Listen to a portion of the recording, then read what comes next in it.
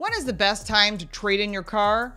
You're going to get less trading in your car to the dealer than selling it yourself. Now that may seem obvious, but the dealer needs to make a profit on that vehicle. But there are still a number of factors that also affect the trade-in price and its resale value. And being aware of some of these factors can help set your expectations and get the right price. I'll explain.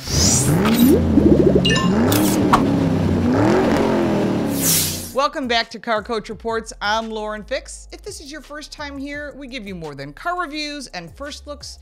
We give you car smarts because knowledge is power. Make sure to subscribe and click that little bell for notifications so you don't miss anything.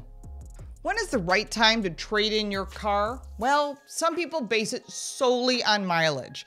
They try not to put too many miles on their vehicle so they won't hurt its value when it's time to sell it or to trade it in. But your car's mileage may not matter as much as you think.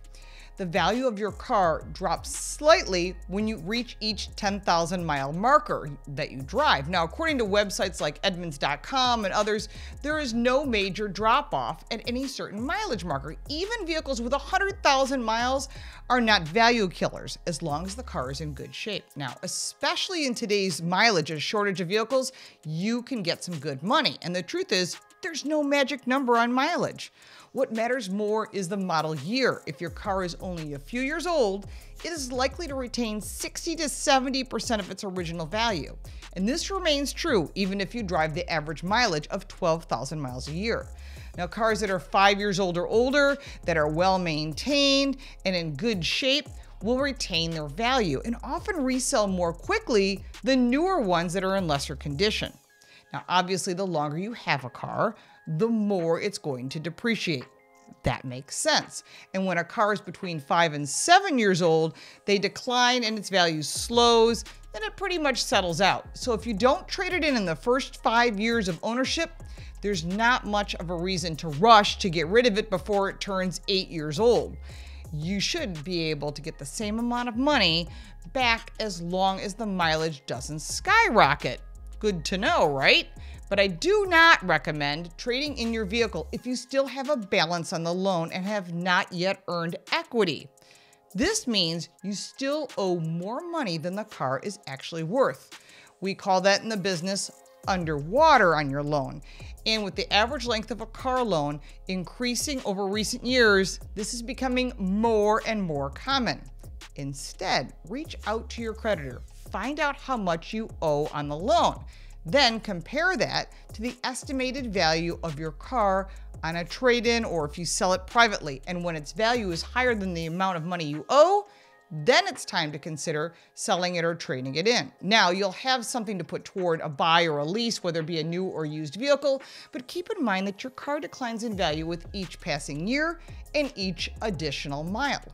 Now, to get the most value of your trade-in, clean your vehicle, stage it essentially, get the maintenance records, and take all your personal junk out of the vehicle. A car that's in good shape will command a larger sum than one that needs multiple repairs or even any damage. And the best thing you can do for your car's value is to maintain it both inside and out. We talk about this all the time.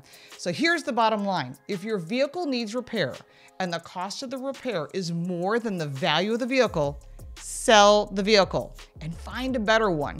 Never invest more money into a car than it's worth. And if you do, it will take many years to recoup your fees and you're just going to get frustrated.